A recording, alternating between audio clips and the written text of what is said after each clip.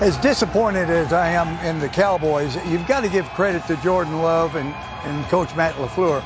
You know, we watched Jordan Love a few years ago, and we said, we're not real sure about him. But I think he really learned a lot being behind Aaron Rodgers. You look at him, he makes the throws off platform. He is a big quarterback.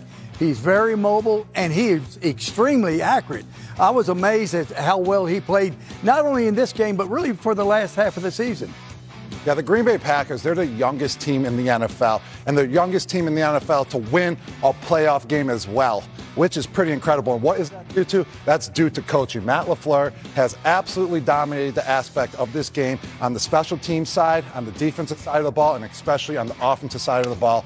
With his game plan and scheme, just distributing that ball to all of his offensive skill players to where you can't key in on one guy. Matt LaFleur is going to be around for a long, long time. Well, you know, as I said, what do we say? You got to stop the run. It's like Green Bay knew what the formula was. So what did they do? Feed Aaron Jones. If you don't stop him, we're going to keep running down your throat. 3 touchdowns. Then you understood all the young receivers they had. Wick stepped up the big touchdown early. Had Musgrave with the touchdown. You have Dobbs with the touchdown. All these guys are first or second year guys. So you got this quarterback. You have all those weapons, and you would go, oh, they're going to dominate him in the run game. The Cowboys couldn't stop anything they were doing. Now, Jordan Love looked like he went into the playbook. I don't know what they're teaching these guys up in Green Bay, but he was never had 2 feet on the ground throwing the ball, and he was as accurate as you've seen any quarterback in the league this season. So incredible game by him, incredible game all around, defense, everything else, even though the score doesn't indicate the defense played as well as they did.